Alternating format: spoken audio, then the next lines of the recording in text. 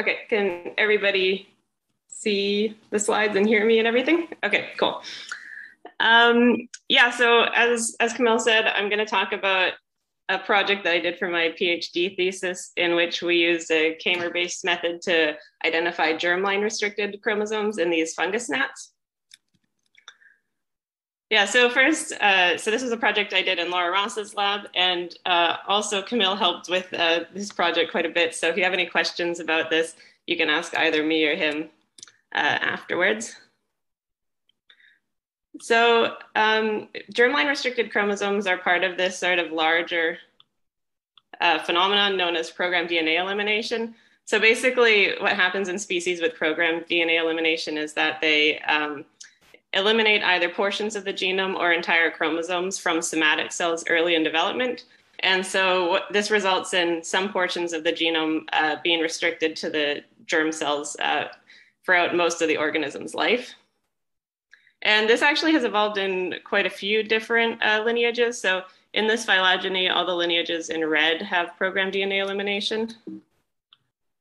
And germline restricted chromosomes are sort of a subset of this phenomenon in which like entire chromosomes are eliminated from somatic cells early in development.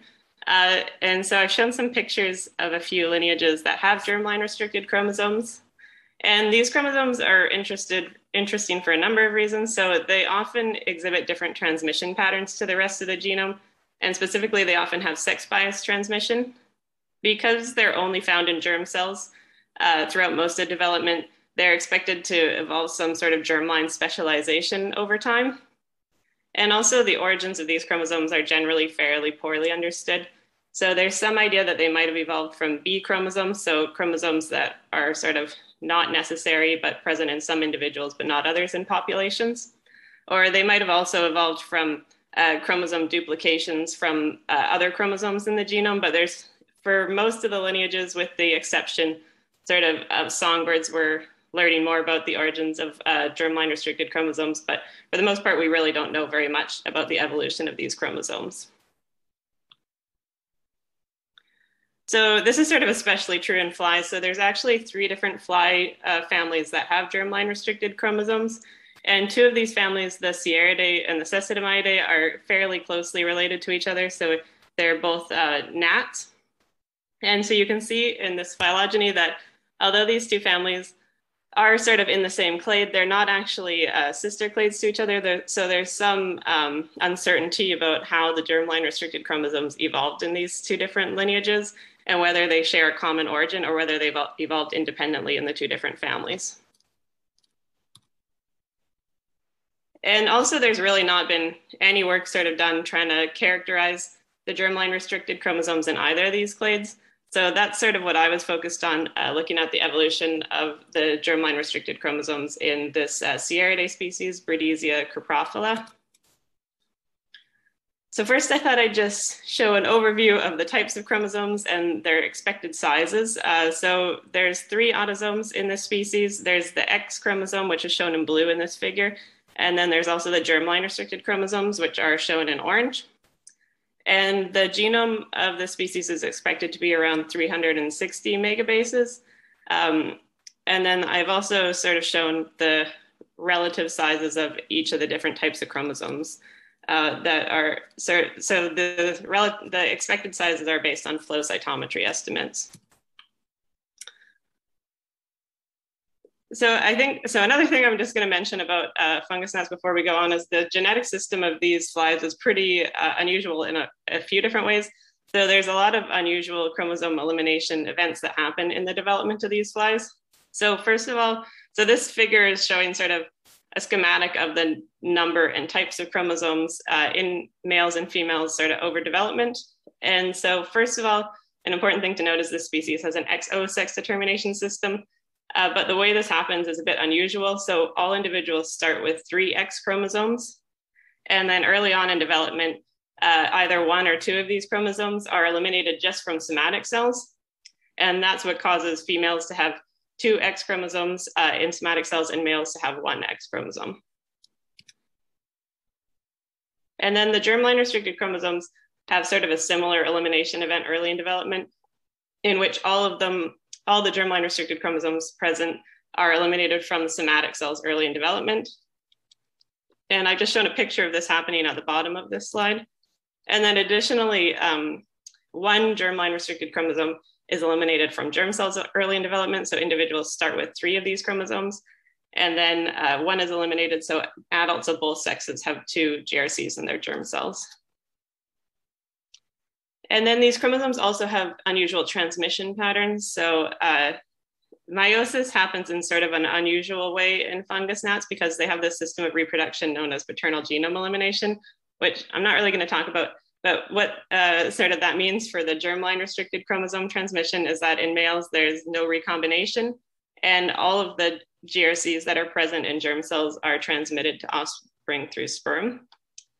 Whereas in females, meiosis is pretty normal, and the GRCs are expected to recombine in female meiosis, and then one is transmitted to offspring through eggs.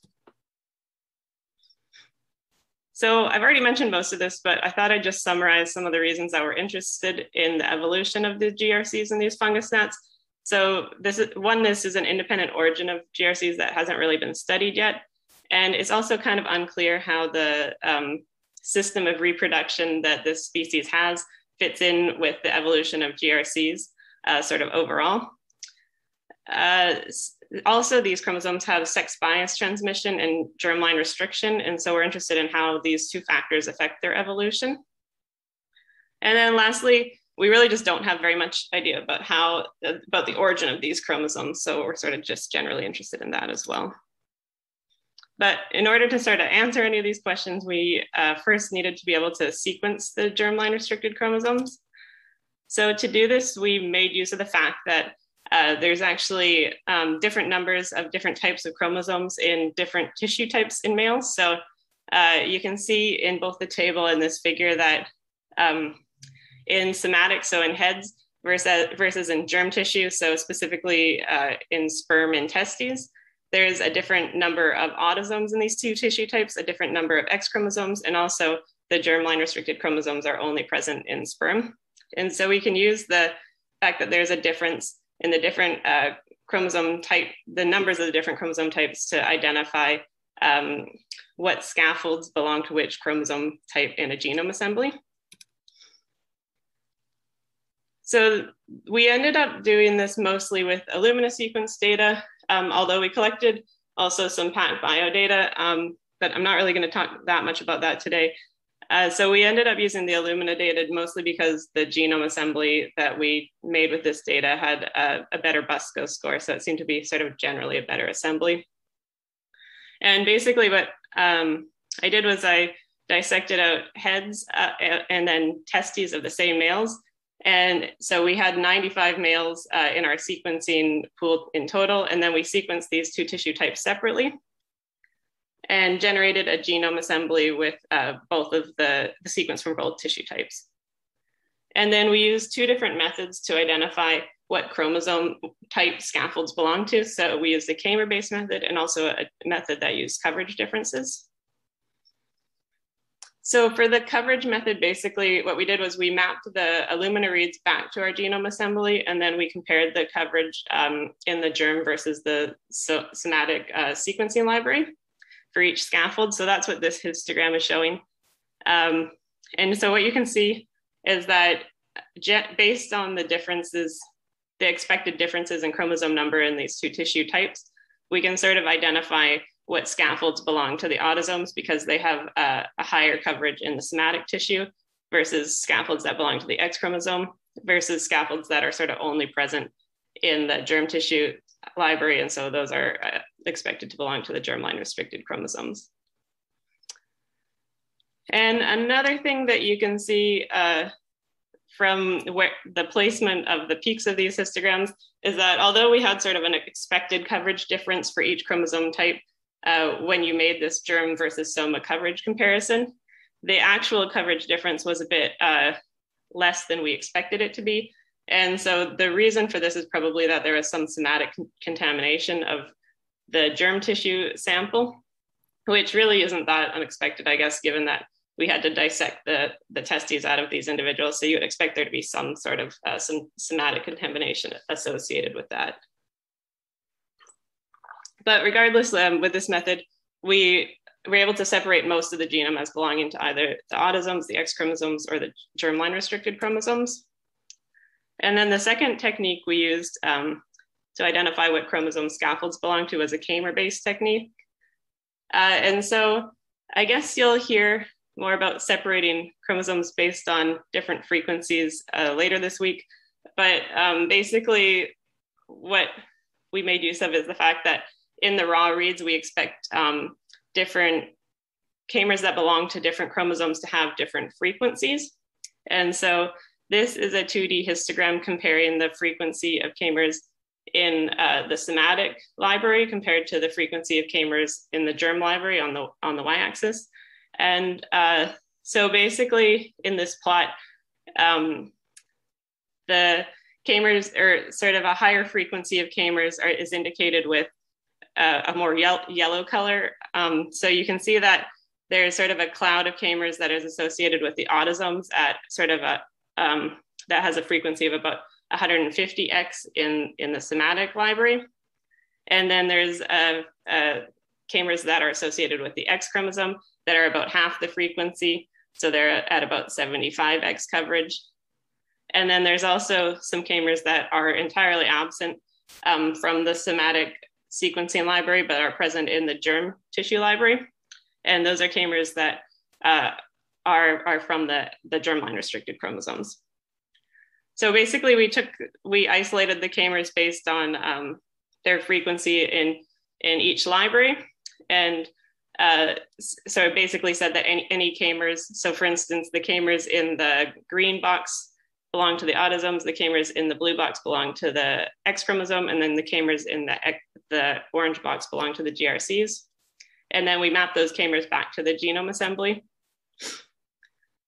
And then we needed to decide for each scaffold how we were going to determine whether we were sort of confident that that the scaffold belonged to one chromosome type or the other. So in order to do this, we made this Kamer identification score, in which we sort of calculated the proportion of mapped Kamers from the chromosome type with the majority of Kamers mapping to that scaffold, divided by the scaffold length. And so that's what's shown in this histogram here. And so a few things you can see from this histogram is that, first of all, the scaffolds that sort of are identified as belonging to the germline restricted chromosomes seem to be a bit easier to identify compared to the other chromosome types. So generally, there are sort of a lot of Kamers from the GRCs mapping back to those scaffolds. And it seems like it was pretty clear that those scaffolds belong to that chromosome type, whereas the other two chromosome types were slightly less clear. And generally, we found that longer scaffolds were quite a bit easier to identify than shorter scaffolds. And then lastly, you can see that there's sort of a range of Kamer identification scores. And so we needed to figure out when we were confident that this method had identified scaffolds as belonging to the correct type of chromosome. So we had to make these cutoff scores. And so if the identification score was greater than these cutoff scores, we were confident that this method had identified the scaffolds correctly. So for the GRCs, we used a cutoff score of 0.8. And for the autosomes or X chromosomes, anything with identification score greater than 0.4, we identified as belonging to those chromosome types. And I thought I'd just mention this as well, because it's kind of an interesting side note. So we also tried this Kamer identification technique with the assembly that we made from the PacBio data that we generated. And you can see from the Kamer identification scores that this didn't really work quite as well. And the reason we think that maybe it didn't work as well is that this data was just a lot more error prone compared to the Illumina data. So we think that maybe the Kamers just didn't really map very well to these scaffolds. So overall, what we ended up doing is that we only identified scaffolds as belonging to one chromosome type or the other if both the methods that we used agreed on the identification. And so through the two methods, we are able to identify most of the genome to belonging to either the autosomes, the X chromosomes, or the germline restricted chromosomes. And there was about 20 megabases overall that we are unable to classify as belonging to any chromosome type. And it seemed like For the most part, our unclassified scaffolds were actually assigned as belonging to the same chromosome with both the coverage and Kamer methods that we use. But they just didn't meet the Kamer cutoff scores that we set. So we just weren't quite sure that they were assigned properly with the Kamer method. So so through these methods, we were able to assign most of the scaffolds in the genome to belonging to different chromosomes. And now after we've done this, we can look at how the germline restricted chromosomes evolved in this species. So one thing you can see just from this table is that these chromosomes seem to be quite large and gene rich. So they make up about 40% of the genome, both in terms of their size and their gene number. But interestingly, you can see that also the size of the GRCs is about double what we would have expected based on flow cytometry estimates for the size of one of these chromosomes. And so we think that that probably meant that the two germline restricted chromosomes in male germ cells were actually assembled separately in our genome assembly. So one way that we tried to look at this in a bit more detail was we just plotted the scaffold coverage of scaffolds that we had assigned to belonging to the GRCs. And you can see that there's a fair amount of range in the scaffold coverage for scaffolds that belong to these chromosomes. And also you can see that there's sort of distinct peaks in this histogram. And since we expected that the GRC scaffold coverage that we would get from the sequencing library was going to be at least 50x, this does sort of generally indicate that the two GRCs assembled separately, because generally the coverage for scaffolds that we identified as belonging to these chromosomes was about half of this amount. So this does open up questions about whether these two chromosomes are actually homologous to each other, because it seems like they're divergent enough on a sequence level to actually assemble separately in our genome assembly. And so the next thing we looked at to look at the evolution of the GRCs is we looked for homologs in our genome assembly. So we did an all-by-all blast of the annotated genes in the assembly. And from this, we basically wanted to understand whether the genes on the germline restricted chromosomes have homologs on other chromosomes in the genome, and specifically whether there seemed to be a clear origin of the GRCs. So whether GRC genes generally had homologs on one specific chromosome in the genome. And so this bar plot just shows the number of homologs that we identified in the genome and what chromosomes are involved in the homolog pairs. And what you can see sort of right off the bat is that the GRCs genes have lots of homologs sort of on both the autosomes and the X chromosome. And also in a collinearity analysis, it doesdoesn't actually seem like the GRCs are sort of derived from one specific chromosome in the genome, because there's homologs sort of on all the other chromosomes in the genome. So it seems like the GRCs aren't homologous to one specific chromosome in the genome. And so another thing you can see from this plot is that there's lots of homologs in which both gene copies were located on the GRC. And if we look at these, a lot of these homologs are actually, one of the gene copies are located on scaffolds that have a coverage that would suggest that they're on sort of different GRC chromosomes. And so generally this is again suggestive that although the two GRCs assembled separately in our genome assembly, they do share some homology, but there also does seem to be some unique regions that are quite different between the two GRC chromosomes. And so the last thing I'm going to talk about is how we use homologs to explore the origins of the GRCs. So basically for this analysis, we made use of BUSCO genes. So this plot's just showing a summary of the BUSCO gene assessment for our genome assembly. And you can see that there's lots of duplicated genes in our genome assembly. And specifically, there's 340 duplicated BUSCOs that had one gene copy on the GRC and one gene copy somewhere else in the genome. So we made use of these BUSCO genes to determine the phylogenetic placement of the GRCs. So we made a phylogeny with we sort of pulled out these busco genes and 14 other gnat genomes, and we made phylogenies with these busco genes.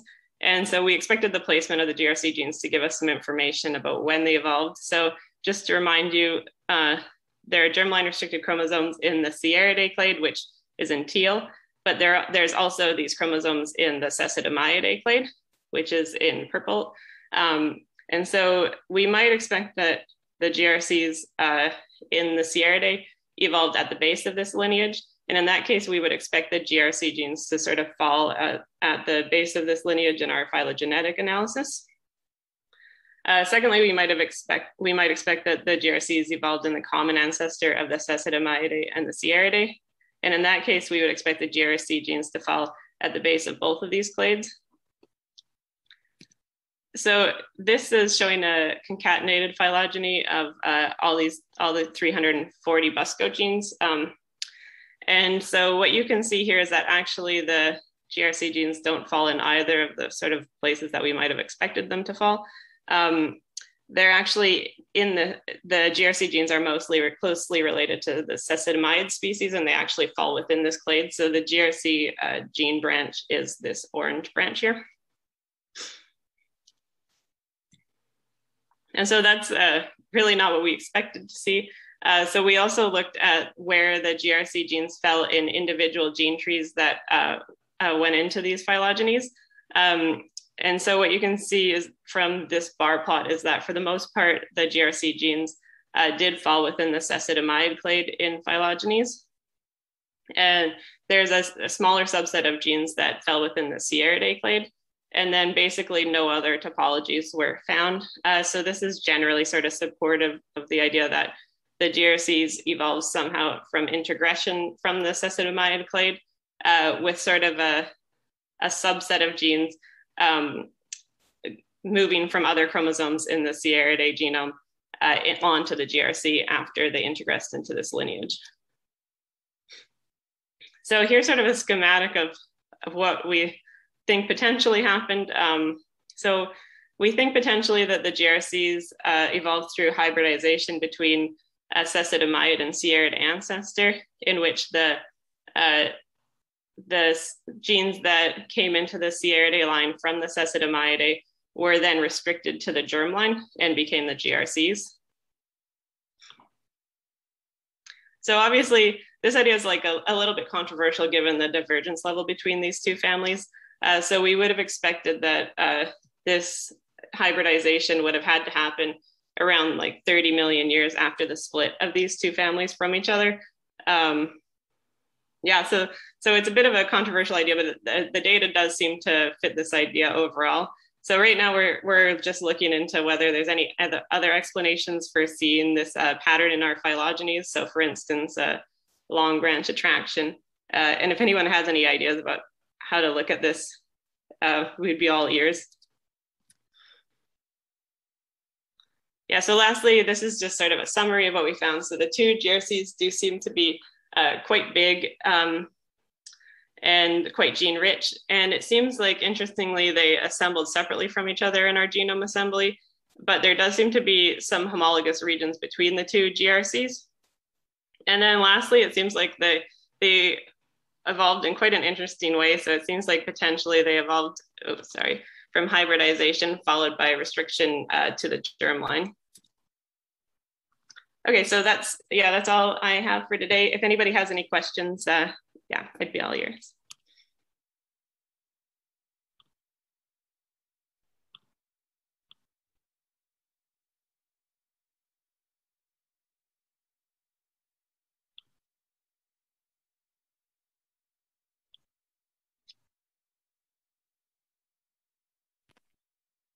Thank you, Christina, for your talk. Are there any questions? Yeah, I had a question if those GRCs in the insects tend to be rich in transposable elements or gene arrays or duplications, but also that question arose in me after the chimer segregation, the frequency plots, and then you mentioned the introgression, and that I think it sort of explains why they are distant enough. But as for repeats, do they have also repeats, repetitive sequences? Yeah, so actually, we haven't looked into this in a lot of detail, but it seems like the general amount of repeat content is about similar to other chromosomes in the genome. So it doesn't seem like it's like unusually high or anything, but on the other hand side, I guess that would be like if there is indeed 30 million years distance between the two species, I guess then also repeats would be quite unique to those chromosomes, would not they? They would be more similar to the repeats that were present in the species they are close to. Yeah, we would really like to have better sequence data for cecidomyid species because right now we have sequence data just from the autosomes and X chromosomes in that species. We don't have sequence data from the germline restricted chromosome. So some of our analyses are a bit restricted because of that.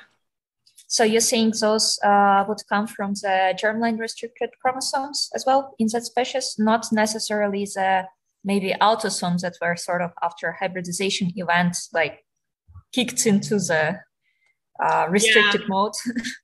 Yeah, I guess we just really don't know at the moment. I mean, I think that's a sort of a reasonable hypothesis, I guess, but because we don't have any sequence from the germline restricted chromosomes in that lineage, it's really a bit hard to say. We have one more question in the chat. Sam, would you like to say it or should I read it aloud? No, I can say it. That doesn't matter.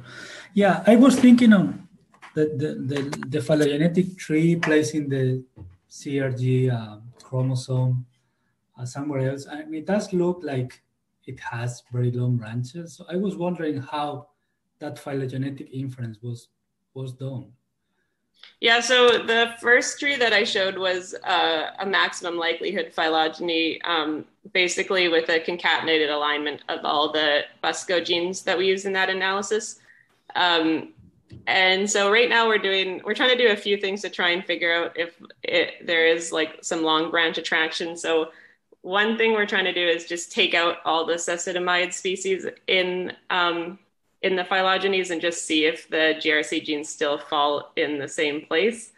And so, yeah, I guess if anybody has any good ideas about how to sort of rule out long branch attraction, that would be quite helpful. We're trying to figure it out, but it seems like it's a bit of a tricky thing to do because we would expect that maybe the GRC genes would have sort of a relaxed sort of evolutionary constraint compared to other genes in the genome because they did go through this transition to being only located in the genome or in the germline at some point. Yeah, well, that's a tricky problem in phylogenetics for everyone. So yeah. We're not alone there. But yeah, it's not very easy. But yeah, how many genes you have there? We have been working with sort of all the BUSCO genes, but we mostly have been working with there's sort of 340 BUSCO genes that have one copy on the GRC and then one copy on either the autosome or the X chromosome. Mm-hmm. And so we've mostly been working with those ones so far, since I think those ones are sort of the most informative for us. Yeah. Okay. Yeah, that was out of curiosity because I know nothing about K-mers, but I work on phylogenetics so that's what triggered me actually. So yeah, thank you.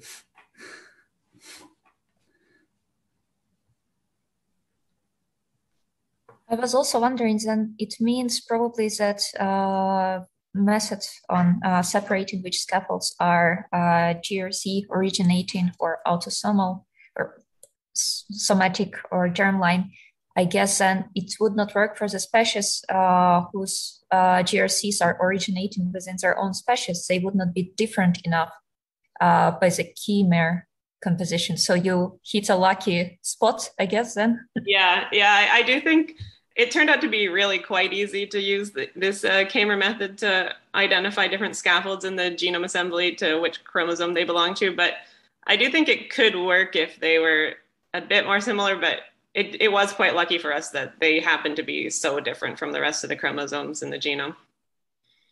Because I have not worked that much with chimeras, but it seemed from the intro earlier that usually it's the chimeras originating from coding or non-coding regions that sort of cluster together closer by frequencies composition. And then I would guess that would make it much more trickier if it was same species. Yeah, I think I think that maybe the sort of the plot that I showed with the Kamer identification scores, maybe that would have been, we would have had to sort of set different cutoffs if the sequence was more similar between the GRCs and the other chromosomes in the genome. But yeah, I mean, I think that's why we sort of use two different methods as well, right? Because if one of the methods didn't work particularly well, there's still sort of another method where you can classify scaffolds as belonging to different chromosomes.